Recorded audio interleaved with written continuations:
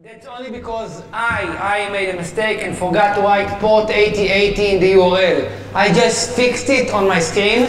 So if you decided to use the training lab instead of Dojo or whatever you would plan to use in this course for a training lab, if you decide to use my Wi-Fi training lab, this is the right address, okay? It's HTTP 192.168.0.109 port 8080/webgoat. W capital letter and G capital letter, okay? That's the right address. It's slow, but it will work, okay? We have a couple of training labs here because we didn't know which devices you'll bring. We didn't know if it will be Mac or Linux or Windows or something weird. And we didn't know which configuration the various computers will, which configuration you had in your BIOS, with virtualization flags or not. We came prepared for each eventuality. So there's a couple of training labs. There's the Wi-Fi that you can connect to, the training lab Wi-Fi. You can connect just to your browser and zap and work in front of it. That's good enough for the purposes of the course. That's the worst case scenario. It's not ideal. It's for somebody that has nothing else working for him. He can't install anything on his PC, or he can't run the virtual machine, okay? My main recommendation is using the two following training labs. A, for the first phase of the course, if you can import the Web Security Dojo VM to VirtualBox, that's the most preferred option, because all the tools there are already configured. So even if you have problems following through with our various configuration instructions, it should work out, okay? You should be able to use the tools at least in there, both Burp, Zap, or whichever tools you decide to use later on. And the second preference, we have already provided you in the Discom keys the WebGoat training kit for your own PC. It's simply an executable jar. I'm going to show it to you just for a moment. Generally, yes, just a second.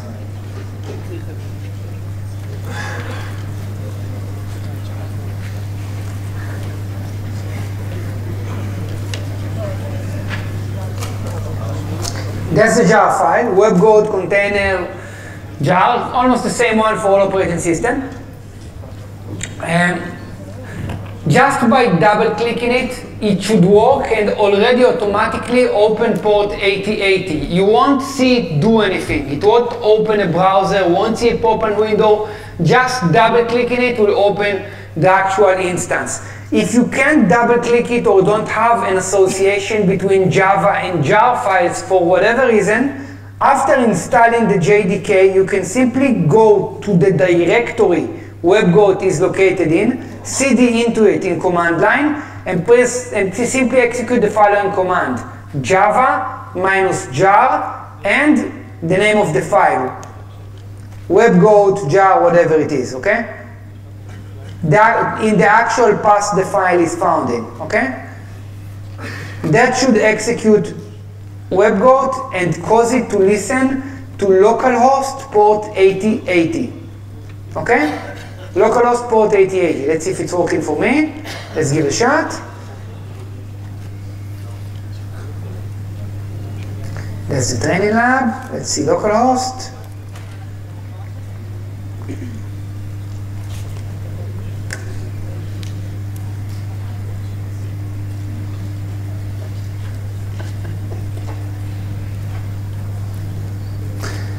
Proxy server, let's get it.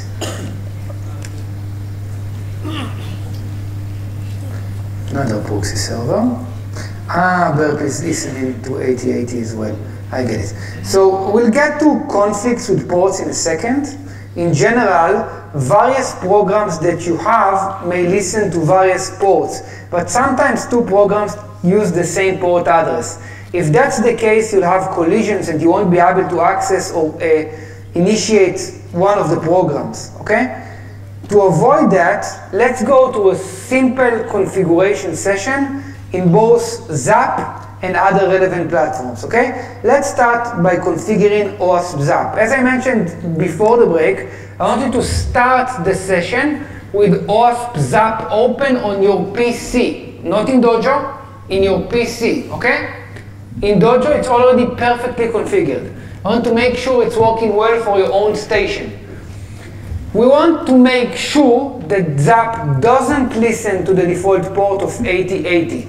The reason we want it not to listen to 8080 is that almost any other generic software listens to 8080. Tomcat or one of our training labs, WebGoat, also listens to 8080. If we use this port in our proxy, we'll have endless conflicts. I highly recommend configuring another port that is typically not used by any other program. I typically recommend 9999 or 9998. To configure Zap to listen to another port, I'll just magnify my font so you'll be able to see it properly. I can already see that it's not visible. Oh, font size -1, very effective.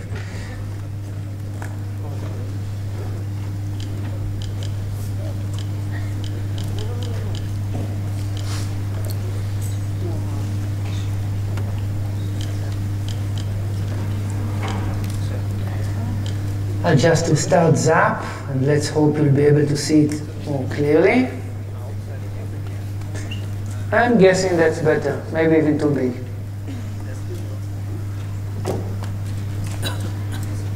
Yep, maybe even too big. We'll reduce the size later on. For our purposes right now, it's good. Tools, options. Under options, there's an option called local proxy.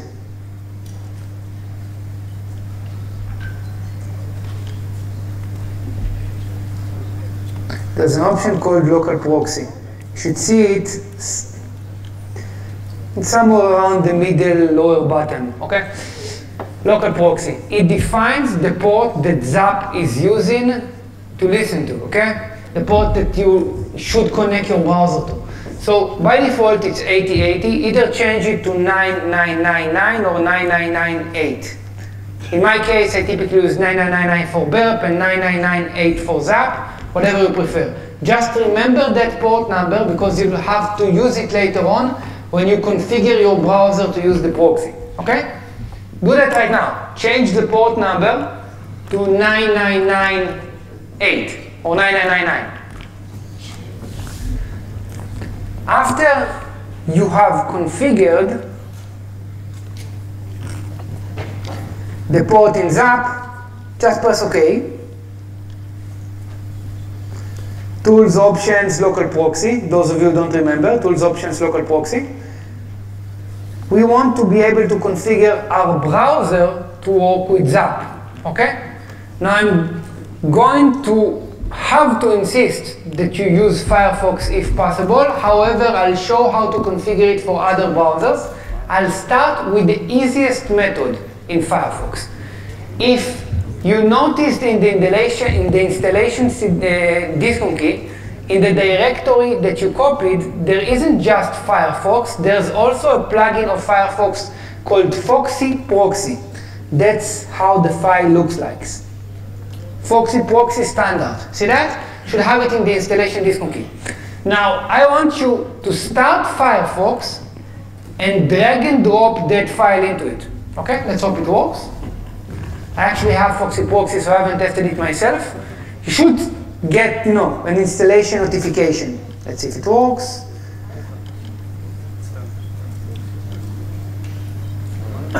If it's not working for you, don't worry. I'll explain how to use it without it. It's just more convenient. You should see a pop-up like that. Click Add, and you're good. At the end of the drag and drops part, after you install the Foxy Proxy extension to Firefox, you should see a small Fox icon in your browser. All this is just a very, very convenient method to switch between proxies.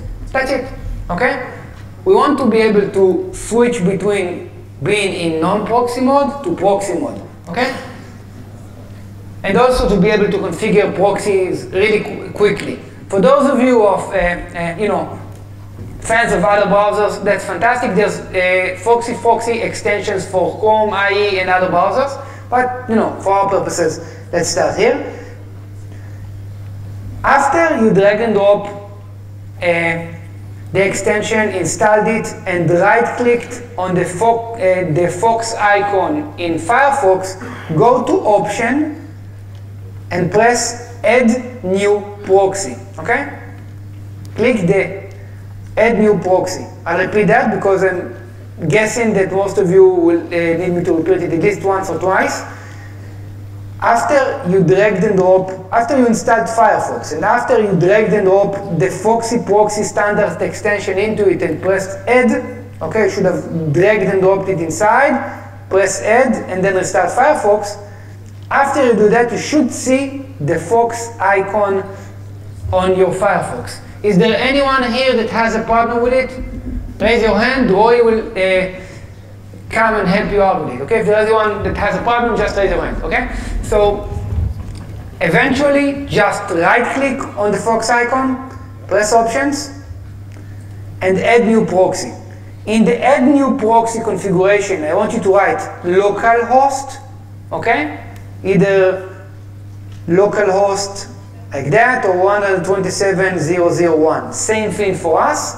And the port that you chose when you configured ZAP, either 9999 or 9998, depending on you, okay? That's what I want you to write down in the proxy details. Don't check any other flags. Don't touch anything else. Localhost 9998. After you do that, swap to the general tab, or you know what, you don't even have to do that, just keep it like that. Localhost 9998. After that, you can press OK. And you should see the proxy configuration when you right-click the Fox icon from now on. Okay? Should see localhost 9998 that you configured. And that's it. You want to switch working with ZAP, all you have to do is right-click the Fox icon, click localhost 9998. You want to stop working with ZAP, you can, no. Just completely disable Foxy Proxy and then you're straight in front of the internet. Very effective, very easy to use. Okay? Now, let's do a test drive. I want you to access a website which isn't in SSL. Okay? A website which isn't in SSL. I'm doing some smart commercial here. Don't be alarmed by it. HTTP www.techapi.com. If you have another non-SSL website, that's fantastic. Just configure your browser to work inside of it, in front of it. Okay? And access this website. HTTP, whatever it is, which isn't in SSL. You should see in ZAP the communication to the website. You should be able to see the communication to the website that you accessed. If it's an SSL website, it won't work. Okay? We haven't yet configured ZAP to work with SSL. But at the moment, clear text HTTP website should work perfectly. Take a minute or two to set that up, okay? Just a minute or two. In the meantime, I'll try to explain how to use ZAP in Web Security Dojo.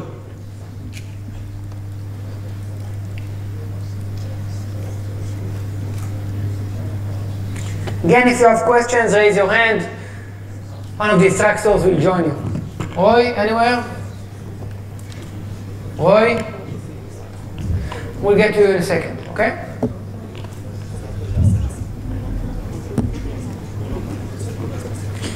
Okay. So,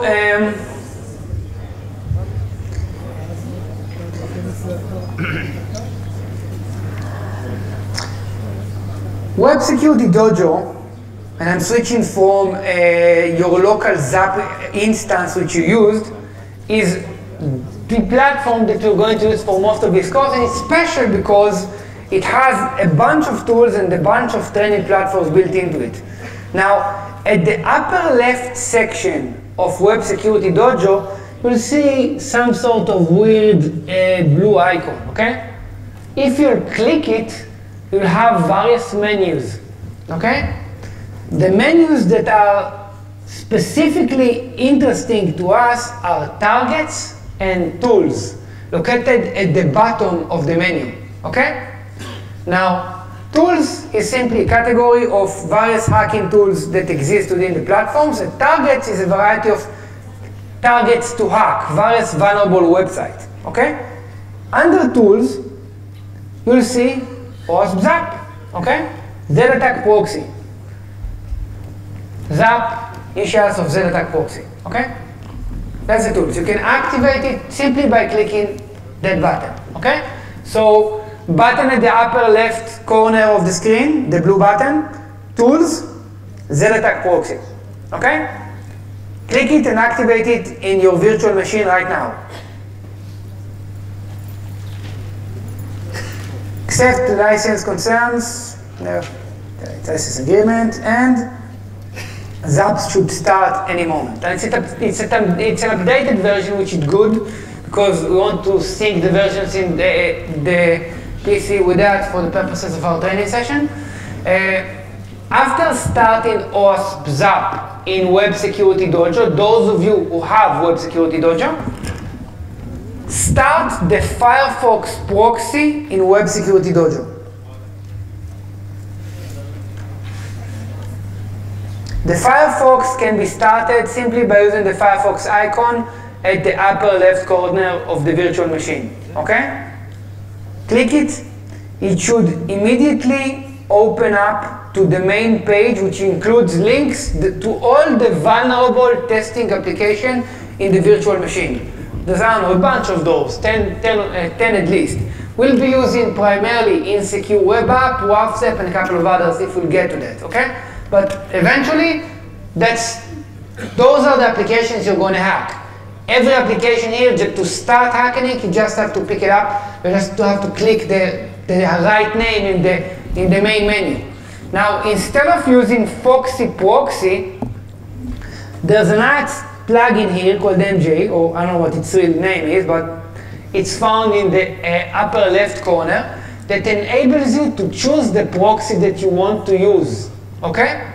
So in Web Security Dojo, ZAP is pre-configured to listen to port 0883. Okay? 0883. To work with ZAP in Dojo, just pick that option. You should see MJ on the left becoming red. Okay? See MJ on the left becoming red? That means that there's an active proxy and the browser currently is working with that proxy. To disable the proxy, simply click that icon, the red icon again, should turn gray, and you're good to, you can access the internet without the proxy. Click it again, it's going to work with the proxy you chose. To switch proxies, just pick another proxy. That's pretty much it. Easy, convenient, should work. To make sure it's working, those of you who have the VM installed and ZAP active, click Insecure Web App and see that there's traffic in OWASP ZAP. Make sure that you see traffic. You see that the tree is populated with content. Okay? Like that. It's not blank and empty anymore. So, if you follow through my steps, you should have by now have ZAP installed on your station, and you should have a Foxy Proxy installed in ZAP, and you should have been able to access the internet and see some content populated in ZAP, at least in HTTP websites. Okay? If you want to use ZAP to access a training kit from your PC, we'll get to that in a second. If you want to use Dojo, that's fantastic. You can use Insecure Web App for the various training kits and labs. Okay? Now, as I mentioned earlier, you all should have received the training kit, and in the training kit, you should have found the WebGoat file, the WebGoat jar file. Those of you who haven't done it yet, after configuring ZAP to listen to another port, and after making sure that Tomcat, if you installed it, is down. If you don't know how to make sure Tomcat is down, there's a software that should be installed in your computer called Monitor Tomcat. I don't have it here, but Monitor Tomcat, you should open up an icon. You can see if Tomcat is up or not. Only if you disable Tomcat, if you installed it and you change ZAP to another proxy, will the following process work. You should be able to double click on the WebGoat container Okay? Let's just close all the proxies here to make sure it's working. I'll show it to you to make sure it's working for all of us.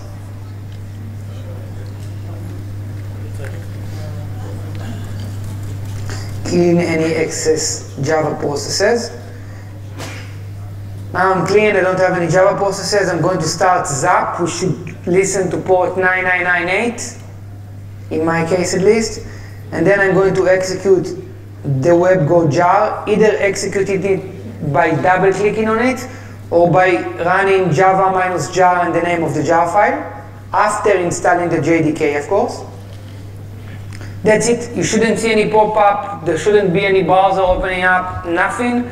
If you want to verify that it's actually working, you can run the following command in your command line window. netstat -n, find str, listen. It should open up a listening port on 8080. Okay? Accessing the WebGoat URL that you accessed in the remote lab will now be available. You can access it in your own PC. HTTP, localhost, port 8080, WebGoat. Should be slow, but should work. I hope. See? Okay?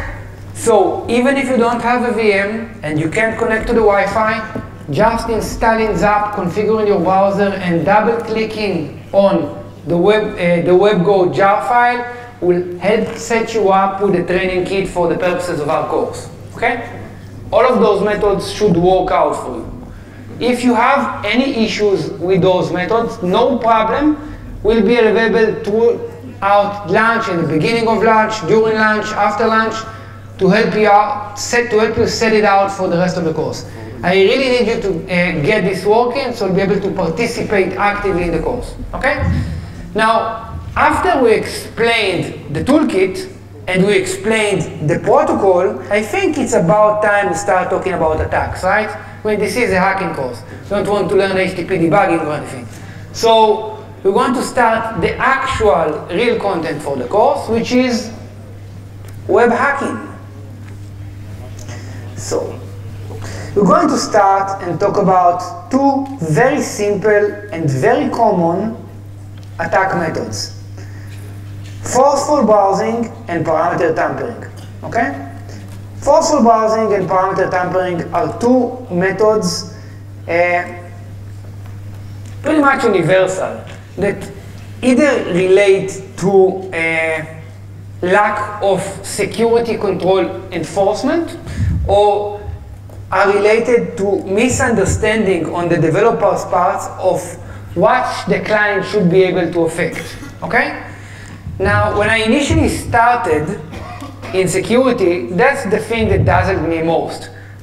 How many unintentional parameters with very significant business values are being sent from the client side to the server side. As hackers, eventually, the whole purpose or the whole method of hacking is to manipulate stuff being sent from the client to the server. If something is being sent from the client to the server, I can intercept it using a proxy or some other methods, change it, and send it to the server. However, if this value is significant for the server side, okay, this value can affect major elements in the business logic and therefore can be abused. So the following example is from a real website, which I won't name or refer because that will lead you to abuse it, okay? It's a website that deals with renting cars. That's as far as I'll go, okay? And for some bizarre reason, their user interface allows the client to send the price of the car rental from the client side. So in the purchase, I mean, when you actually order, when you book the car, if you intercept the HTTP request in Burp or Zap or whichever interception tool, you'll see currency, total price, basic price, and a number of other parameters you can manipulate to, book the car at zero cost or negative cost if you want to get reimbursed or whatever. And Actually, that's the second version of the website. The older version of the website actually had a discount field with a value between 0 to 100. Okay? So that may seem rare, but it's actually not rare. I think it's the second test I did in pen testing, somewhere in 2004 or 2005. I saw a parameter called privilege level equals, I think it was 5 or 1, no, it was 1, something like 1. Privilege level equal 1. 2 didn't do anything, 3 didn't do anything. Changing the parameter to 5 got me an admin interface. So those various flags with business significance are everywhere. In courses throughout the years, in courses in which I had more time, 3 days, 4 days, 5 days, I would actually let the students pick websites, typically e-commerce websites, and look at the parameters. You'll be amazed to see the things that you see. Prices and flags and coupons equals false or true, and other elements that really affect the business logic in the server side. Once I had a student, they picked a credit card company, a major credit card company in IL, and I won't name it because I don't want to get in too much trouble these days. I'm trying to avoid it. So there was actually a flag in an HTTP header called customer ID. It was a numeric flag, and changing it to another number got you the entire information of another customer. It will actually allow you to change anything for that customer, complete impersonation, just because a value with business significance was sent from the client to the server side. Okay, I'm going to I will try to demo something related to it, but just to get us on the same page. There's various parameters being sent from the client to the server, and there's no real going around it. There's no way to avoid it. The client needs to send some into the server in order to create some sort of dynamic interaction in the application. However, the developer can choose which parameters the client should be able to send, or which parameters it's too dangerous for the client to be able to send. As hackers, we can typically manipulate a couple of categories in terms of business logic manipulations. I'm going to categorize it, although there's more categories. In order to simplify it, we'll deal with 5 or 6 categories. We'll talk about numbers, anything related to numbers sent from the client side, which is a number used for calculation, can typically be abused with emphasis on prices, quantities, and sums. Okay? A few examples, notepad examples, okay? And later WebGoat examples, which you're going to do on your own in the lunch break. Let's say, for example, that a price parameter is being sent from the client side to the server side. What can I do? It's a trivial question. I can reduce the price and send 0 instead. I can do, send a negative sum or whatever. Let's say I'm doing a wire transfer in my bank from myself to you, okay? I can send a positive sum, like 100, and I can send a negative sum. Now, if you think about it, when the bank subtracts the transfer sum from your account, it does whatever it is in your account minus the sum that you're transferring. Now, if you're transferring a negative sum, it's minus 1, which in math equals plus, right? So you're getting a gift, and the other entity is contributing his, sum to whichever great cause in Africa. Okay, so you got the point. Now, one of the instructors tomorrow, Irene, those of you can check her up. I saw her do that once for $60 million. 2 other variations, not exactly like I described, for a major bank. Not now, it was 2006, 2007, but it worked. That's my point, okay? It's insane, but it works. It's very hard these days, but you never know. Actually, in my case, I saw it working in some bank's website in the last 2 years, okay? It was fixed, by the way, don't worry, but all I'm saying is that those instances happen from time to time. Quantities, another example. Let's say you want to buy something at a lower cost. So I can buy 5 products which cost, I don't know, $100 each, okay? And then I can buy another -3 products that cost, I don't know, $150, okay? Yeah, okay, so I'll switch it. It's nothing to see, it's just a notepad. I'm just, trying to help you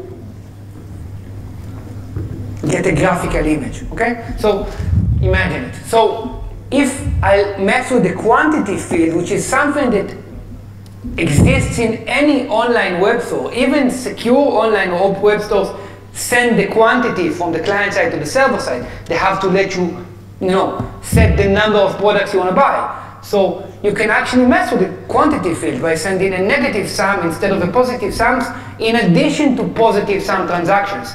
The overall sum that you'll have to pay would be reduced. You can't be, plain stupid and buy -3 products. That would simply not get you, you can succeed with it, but it's very rare. However, buying 5 products and -3 products can actually affect a sum and make it to be lower. It will still be positive, and you might actually get the shipment, okay? Which I saw certain entities get, not to mention their name.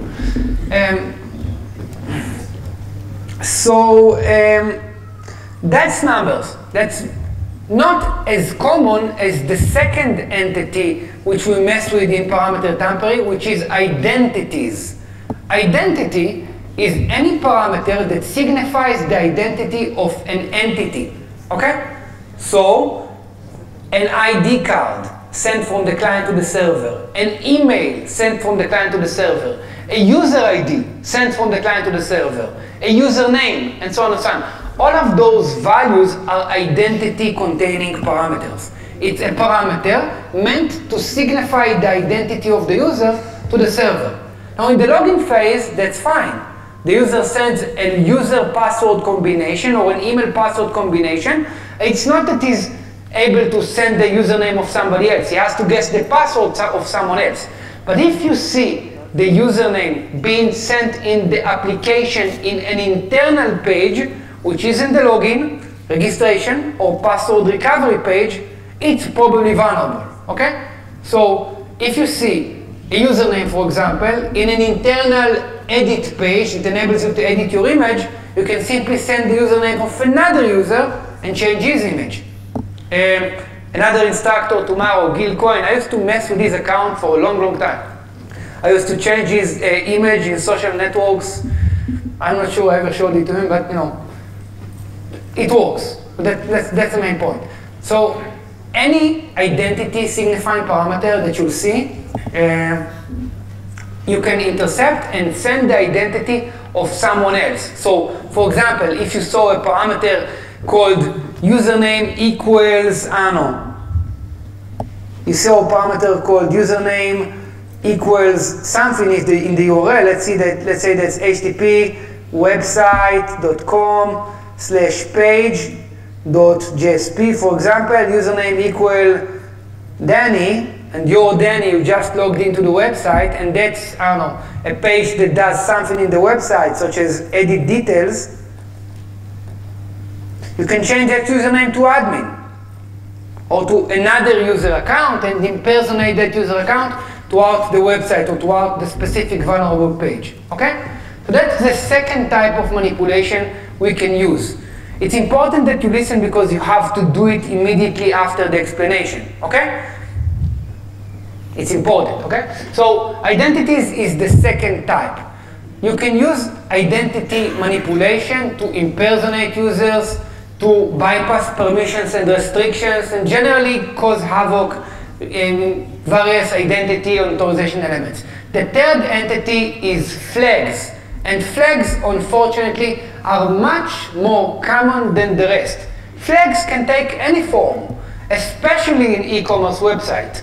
You'll see coupon equals false. Let's say you want to get that big discount, you'll just rewrite it to true. Just intercept the request, change the flag, the input parameter to true, and you'll be able to get whatever benefit you'll get from the coupon, okay? You'll see discounts, you'll see isAdmin, you'll see role equals simple usage, you can change that to admin. You'll see various flags with important significance sent from the client to the website. Now, I encourage you, either throughout the lunch break or once you get back home today, to use the proxy, access not OWASP Zap, access the the price comparison application, ZAP. You should all be familiar with it in some extent. And try surfing throughout the various e-commerce websites there. I don't know, go buy air conditioners or go buy whatever. You should take a look at the parameter being sent from the client to the server, just so you'll see how the world really works. Just to figure out that everything you thought was, generally secure because there was an SSIL sign on the website isn't necessarily so, okay? And actually is most likely isn't so in many, many cases, okay? So I encourage you to do that at the end of the day, but for our purposes, I want you to take a look. I'm going to stop right now with the presentation. I want you to access either WebGoat or Insecure Web App right now. I actually recommend WebGoat for this specific exercise. So either connect to the training lab Wi-Fi and access the WebGoat URL there. That's the URL, okay? Or double click on WebGoat in your own PC and log in. You have a username and password in the main page. Simply write them down. Guest, okay? Log in. There's various attack categories in WebGoat. I want you to select the parameter tampering category. Using the local instance will typically be much, much faster. Okay? For those of you who don't have access neither to a local instance or the Wi-Fi, don't worry, I'll explain it in... yeah, I know, I want to guess in Myers reasons. Let's see if it's working.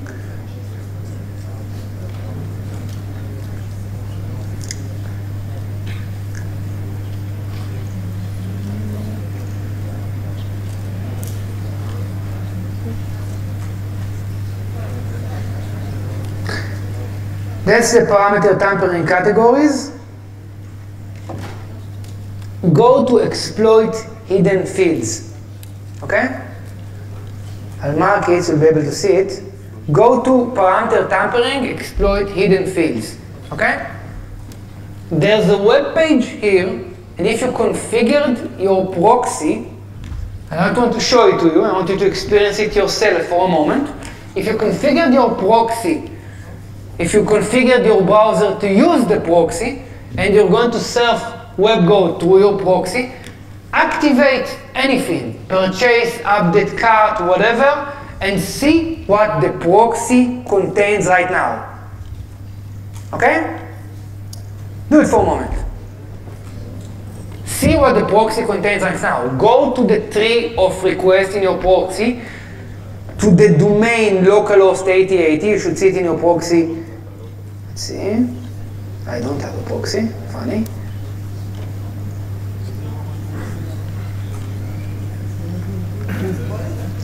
Okay, I see there's a problem here. Let's see. No? I do.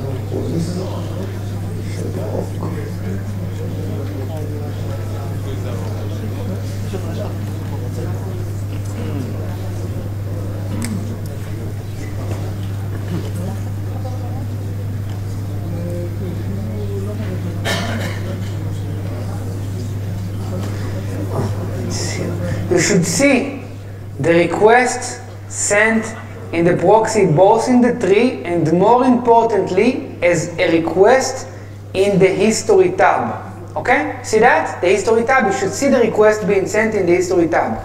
If you go to the request tab here, you should be able to see the various parameters sent if there were any parameters sent. Okay? Let's do it again. Let's update our cart. Update cart and purchase. See that? I'm switching fast. There will be one or more post requests that includes parameters. You should be able to see a couple of very interesting things there. Just note for yourself what are those interesting parameters that you identified. We'll compare it in a second.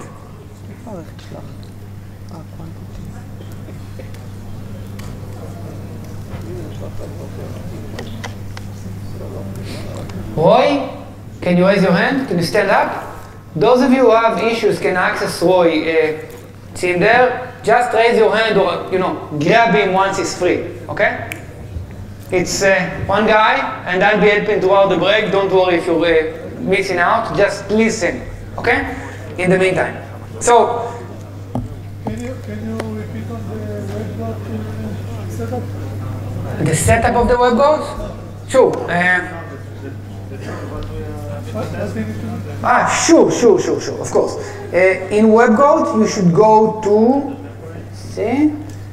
you should go in WebGoat. After you logged into WebGoat, it's guest or WebGoat, doesn't matter. Go to the lower section to parameter tampering, here, click it, and go to exploit hidden fields. Let me magnify that for you. Oh, yes, I see. There's a problem. Okay. Who called me? Yes. I don't see all the menus on there. I have this. Yeah, I see. I'll just. How about now? How about now? Is it better? Just. No, I don't see on my computer. You don't see all those menus in WebGoat. So Roy will be with you in a second, okay, to help you out. If you want a cheap trick, okay, try writing the link manually. I did it. Didn't work, okay. So Roy will be in a second, okay? Oh, a couple of minutes to be more realistic, okay? So you should have seen, those of you who accessed it, you have a training, your exercise will include a couple of tasks, and one of them is to actually exploit it, okay? You should have seen the following parameters, okay? Once using the shopping cart, okay?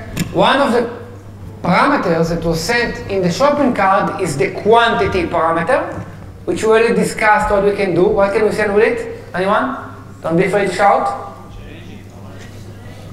Change to negative, right? Or buy a couple of things with positive and then add a couple of negative values, okay?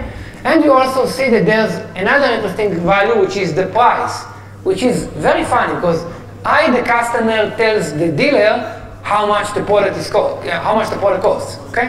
Which is obviously something that can be abused. So that's a good parameter tampering example. One of the tasks for the lunch break, okay, and we have very little time to exercise these days, so I'm going to steal as much as I can from your lunch breaks and other breaks, is to exploit it. Remember the task, don't do it now. One of the tasks is to exploit it, is to buy something at the lower lower price, complete the transaction with actually doing something which is malicious, buying something at a low rate, buying at negative rate, whatever. Exploit that feature in the application.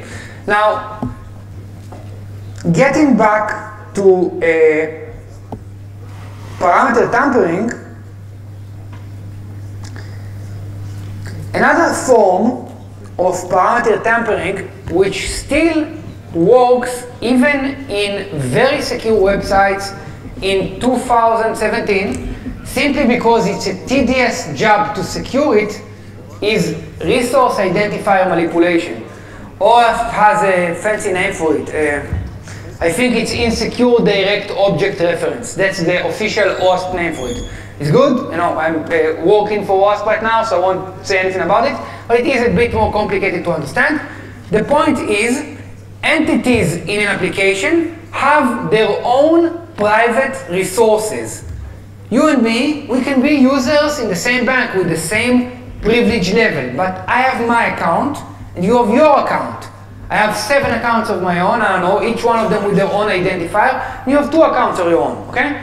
We also have other resources that are our own in the bank. We can have a trade account, an investment account, we can have check numbers. All of those are associated or owned by specific entities, okay? To tell the application, to instruct the application to present or edit a resource, the client typically sends the resource identifier to the server. When I want to tell the banking application, hey, present me the transactions I have in my account, I'll typically need to send my bank account number to the application in a parameter. So a page that presents content of a specific account website, in a website, it will, you'll typically send 4444 in an input parameter to the website. But what you can do with resource identifiers is to send the identifiers of someone else, okay? Send the identifiers of someone else. That's really fantastic because, you can do a lot of things with it. You can, for example, when you accessing an account, just access an account of somebody else, or when you telling the application which account to bill, you can give the account of someone else. Even better, okay? You can access, do you guys remember in earlier instances of Facebook that you had a parameter in the URL that had a number? What was that? You remember that? It was an identifier, and this identifier was also set in hidden parameters in other pages. But in theory, I'm not saying it worked. If you would have taken the identifier of someone you viewed the profile in, you could have used that identifier in other locations in Facebook in which there was a hidden parameter that set that identifier. For example, the edit profile page. Okay? But you need the session number. No, you don't. I'll explain. Session is generally associated to an identity. That's true. We haven't gotten to session. I'm not sure we'll be able to cover sessions in this page. However, when a developer accepts a parameter from the client side, he typically relies on that parameter. Otherwise, why would he receive it from the client side? Does that make sense? Unless the developer is sending values he isn't using from the client side, and an unnecessary practice really, when you see a parameter that includes identity, even if there's session, the developer may, by mistake, ignore the session identity and use the client originating one, okay? It's not something that occurs everywhere. Every flow in security is dependent on developer mistakes, but it is a common issue, okay?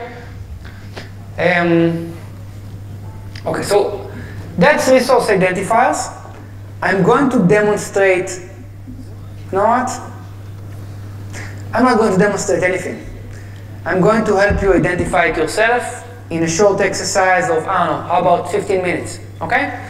Those of you who don't have a VM image, I highly encourage you to sit by somebody who has, because there's no other good example of parameter tampering like that. We're currently searching for resource identifier parameter tampering in the application Insecure Web App, okay? I'll help you out. We'll start from scratch. To get the training application started, testing application started, I'll simply open Zap in Web Security Dojo. I click the button, go to Tools, go to Z-Attack Proxy, Zap, okay? I'll start Firefox and make sure that Firefox uses Zap as the interception proxy. In Dojo, it's not like Foxy Proxy. You have to click the button on the right, on the left side, pick Z-Attack Proxy and make sure it's red, okay? If Zap Proxy is already started here, should press yes, start to whichever question it's asking you, and eventually access the Insecure Web App link. Ignore update instructions by Zap, by the way. Insecure Web App link, okay? You should see Zap being populated with requests content, okay?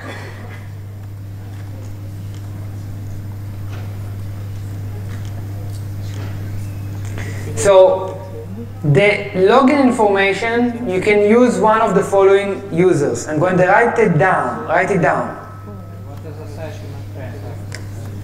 What is the URL? The URL, you don't have to know the URL. Just open up your browser, open up a new Firefox window. Open up a new Firefox window. I'm going to close this Firefox instance.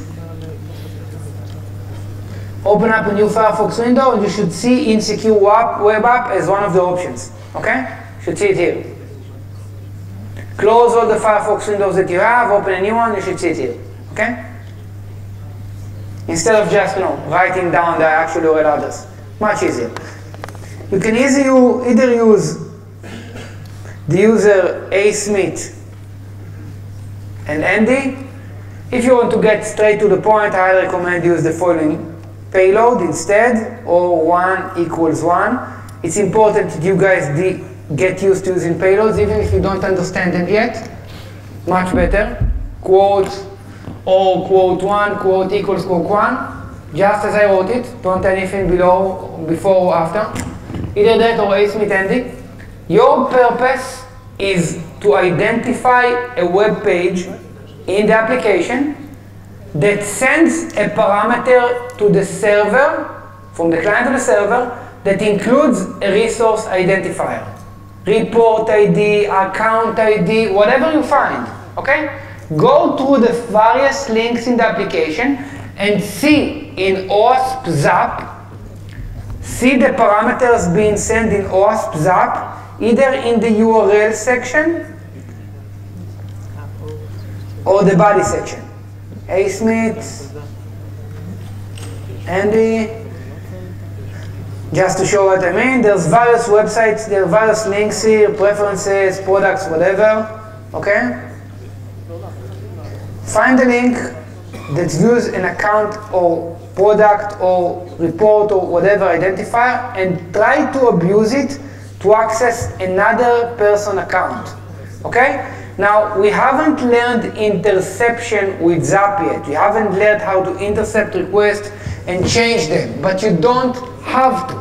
The parameters in Dojo at the moment in the insecure web app application are URL parameter. You can actually change them. You can actually change them in the URL of the browser, okay? You should be able to see URLs with parameters in the browser. Like, at the URL address, you should see param equals value. You can change it here, okay? So go to the various pages right now and see what you can find.